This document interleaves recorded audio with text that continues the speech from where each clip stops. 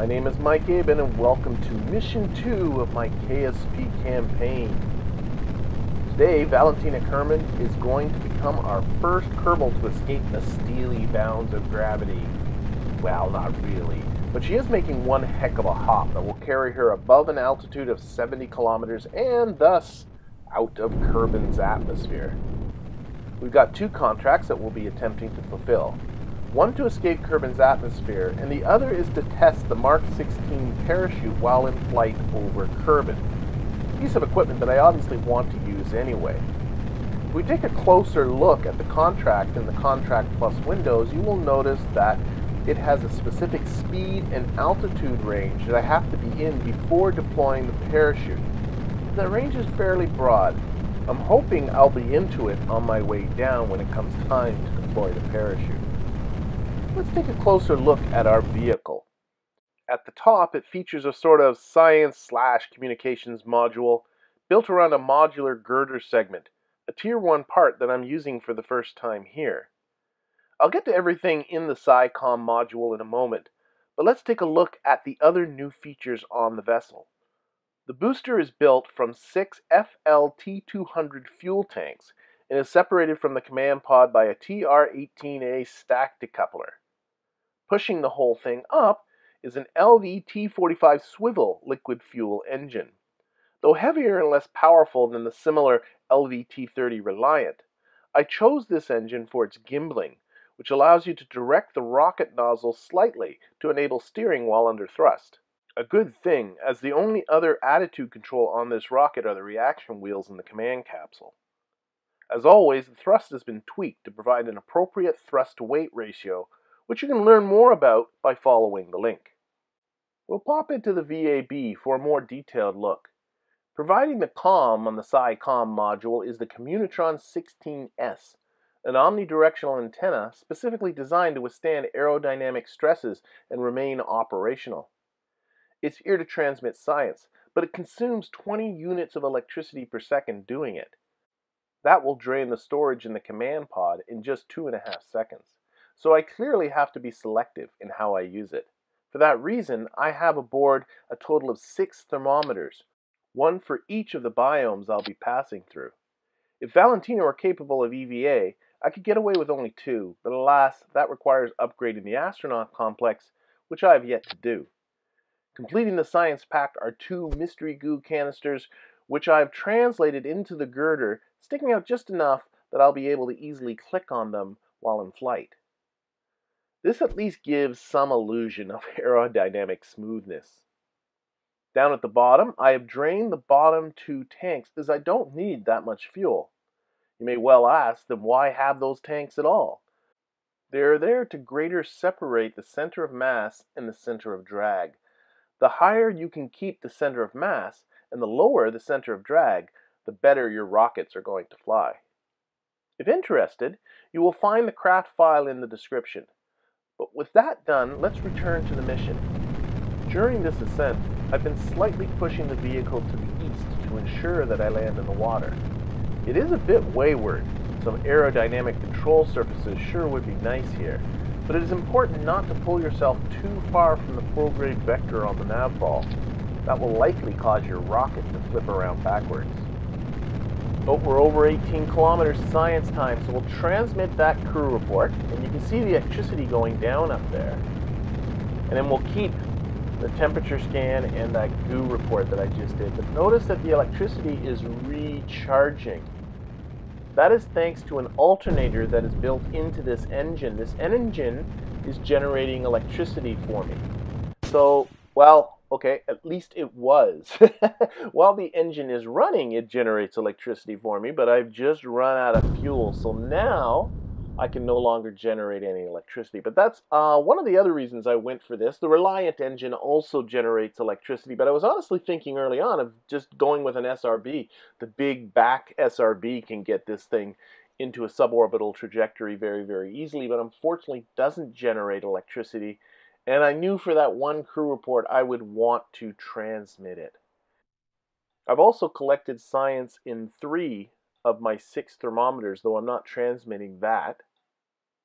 One you just saw me do, and I did one on the launch pad and one just shortly after takeoff, which would be flying above the shores. And as we are just about, there we go, we are now above 70 kilometers. We are in space. So I'm going to do another crew report. Not going to transmit that one because I want to conserve my electricity. Do a mystery goo and do one more of those thermometers. We can now get rid of those windows for science that I've collected. That leaves two more thermometers. Those are being saved for our trip down and for after splashdown. We've also completed one of our two contracts. We have escaped the atmosphere, so we can delete that one from our window. We'll get the other one hopefully on our way down. But right now, Valentina, I think she's just going to enjoy this. Being in space here for, well, a couple of minutes probably is all it's going to be. We are still on our way up, but it's not going to last too much longer. We are approaching our apoapsis, after which point we'll be on our way back down. And I'm going to have to ditch the booster here, and what I like to do is turn myself normal, that is perpendicular to the plane of my trajectory. There's the Kerbal Space Center, far below us, because that will eject that booster out of my flight path, so there'll be absolutely no way that I'll run into it again. There we go. No need hanging on to that. And you may have noticed in the interior here, these enhanced interior views. These 3 extra screens are being provided by Raster Prop Monitor. The screen on the left is providing a graph of my altitude versus time. The center screen is providing some mission information like time, position, some other basic vessel stats. And finally, the rightmost screen are my resources, which aren't much right now that my booster is gone. A little later in the tech tree, I'll unlock an external camera that you can attach to your ship so that you'll get external views from outside your ships, which is pretty cool. And actually, as you unlock other features, there are other information you can feed towards these screens. We are most certainly on our way down now. If you take a look at the electric charge, you'll notice that it is holding steady now. That's because I turned off the SAS once I was finished orienting the capsule the way I wanted it. I've kept the velocity on the nav ball relative to the surface so that I have that retrograde surface vector there so I can orient the craft so that when I go into the atmosphere it's already oriented the way I want. It's pretty darn close now. Aerodynamic forces will keep it directed the right way. So all I need to be is close, and there we go. We have just crossed into the atmosphere. So we are going to be, well, we're still falling, so we're speeding up that way, but the atmosphere is slowly starting to add drag and will eventually begin to slow us down, which of course is going to create some shock heating. I don't have a heat shield on this thing, but as we're not falling from orbital type velocities, the heat shield really isn't necessary. Once you start getting into coming in at orbital velocity, you probably are going to need a heat shield, but Valentina is going to be fine. There we go, the worst is over now. And remember, I still got to do this final contract here, but I can't deploy that parachute till everything is green. The altitude needs to be between 1 and 9 kilometers. My speed needs to be between 120 and 300 meters per second. My speed is decreasing rapidly, getting close to 300. There it is, and now it's just waiting to get under 9 kilometers. There we go, deploy, and contract complete. Excellent. We can now get rid of that. Get rid of the whole mission contract plus window. Okay, we got a temperature scan to do, so keep that one. Last one's going to be for after splashdown. Ooh, according to X Science, I can do a crew report, but of course I have a crew report in there. Okay, let's review that. I think I have enough electricity. Let's transmit this. Yep, just enough. Okay, let's do another crew report. There we go. So there's a crew report flying over the water. And all that's left to do now is to wait for our splashdown.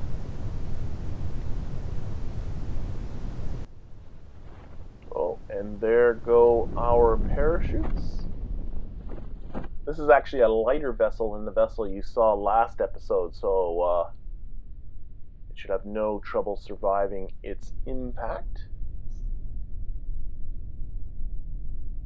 And here comes that splashdown. Excellent.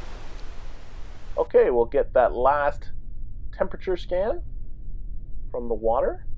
No point doing an EVA because Jeb had already done an EVA in the water. So that's going to be it. So we shall recover. And upon recovery, we find that we had collected a total of 56.3 science for a total of 87 science.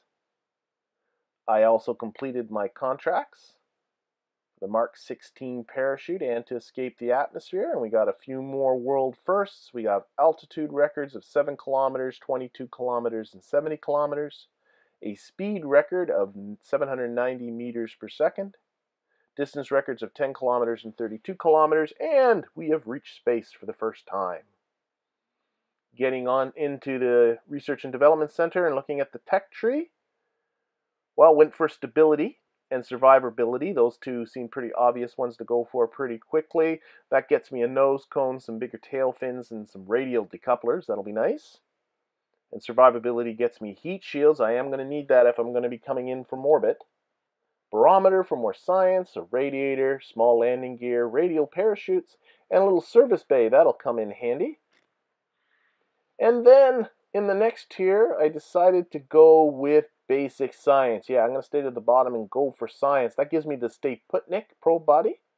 Some batteries. Oh, I really want those.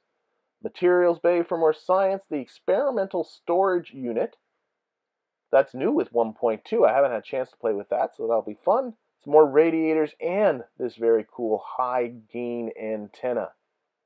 And I now have enough cash to be able to upgrade my first building, and I'm going for the astronaut complex. It cost me 112,500 Kerbals, but now my Kerbals can do EVAs when they are off of Kerbin's surface. And after picking up a couple of more contracts, which you'll see me attempt next episode, I'd still have 166,579 Kerbals, which I can put towards my next mission. But that's going to have to be for the next episode.